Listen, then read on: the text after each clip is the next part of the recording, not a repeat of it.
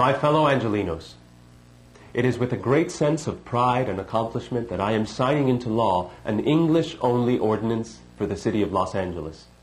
All business done within our fair city will, from this moment on, be conducted in the English language only. Los Angeles has a long tradition of welcoming immigrants, starting with Father Junipero Serra, who founded the San Gabriel Mission in 1771.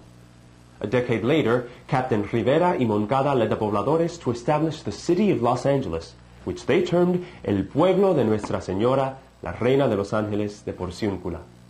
In September of 1797, Franciscan monks founded the San Fernando Misión de España in San Fernando. In 1848, California became a United States territory under the Treaty of Guadalupe Hidalgo. So whether you came here from Mexico, Guatemala, El Salvador, Cuba, Argentina, or Peru, I invite you to stand united with me in celebration of our common language, Inglés. It is essential for our youth to speak the language of the land. It is the key to better education, better jobs, and a better quality of life.